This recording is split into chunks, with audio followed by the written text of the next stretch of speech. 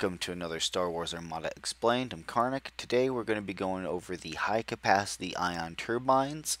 This card equips into the ion cannon upgrade slot. How can you tell? If you look at the bottom left hand corner of the card, you will see the ion cannon upgrade symbol there.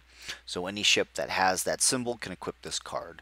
This card does cost 8 points. It reads, modification: the battery armaments for your left and right hull zones are increased by 1 blue die.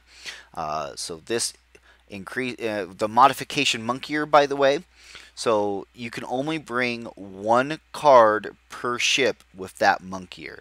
So you couldn't equip like 3 or 4 different cards that each said modification. You could only bring one card out of those that said modification. Obviously, you can equip other cards that don't have that monkier to it, but again, you can only bring one modification card per ship. This is different than unique cards, because uniques, they have little bullet points in front of their names.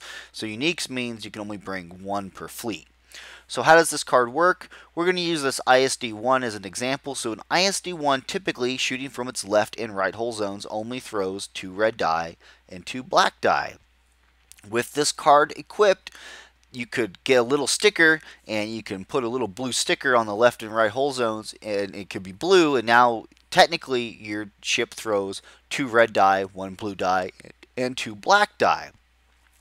So this means this is added to your initial pool because it is considered part of your battery armament. This does not work on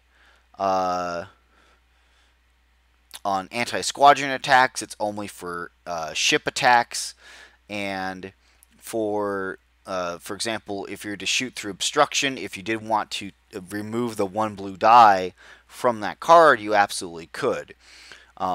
Otherwise, for how this card works is, again, you make sure you're in range, the appropriate range for everything. We're going to say that he's at close range. You roll the 2 red, you roll the 1 blue, and you roll the 2 black die, which, hey, that's a really pretty awesome roll there.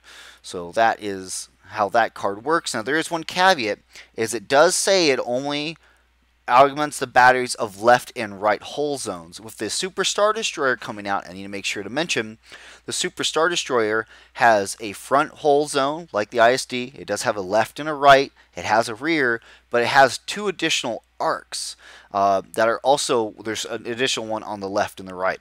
But these are not called left and right hull zones. They are called left auxiliary and right auxiliary. They are specifically defined in separating them. So this card wouldn't be able to give an extra die to auxiliary arcs, only specifically to the left and right hull zones as defined by FFG.